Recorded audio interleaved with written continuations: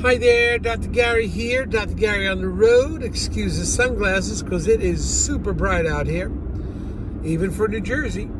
So anyway, thank you for listening. Today's topic is going to be, and we are dental practice brokers nationwide. Today's topic is going to be zoning rules slowing the sale of a dental practice.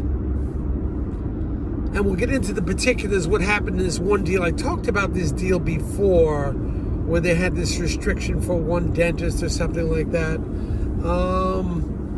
And it's a problem, you know. So we're going to talk about what the story is. It's really nothing to worry about. It's too much, but the buyer must protect himself legally.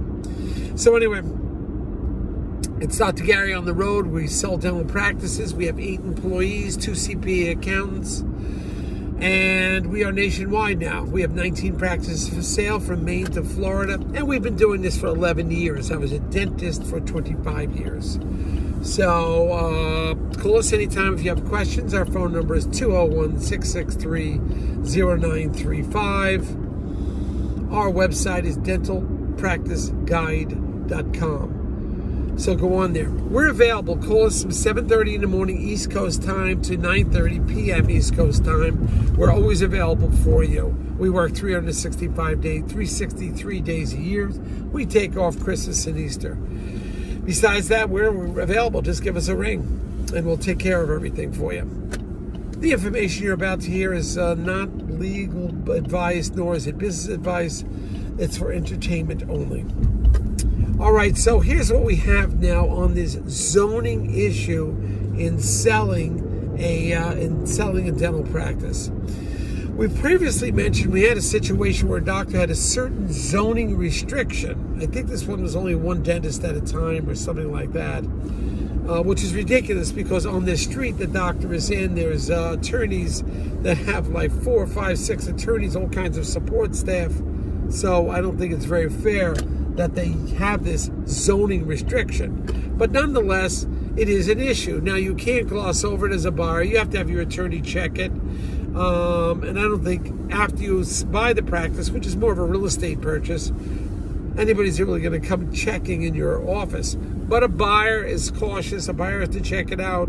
We told the buyer's attorney to get involved in it. We had full disclosure about this one dentist clause. It says only one dentist is supposed to be operating in the practice, but I think that could be interpreted in many different ways. And you have attorneys that are have the associates in there practicing, so you can't restrict it to just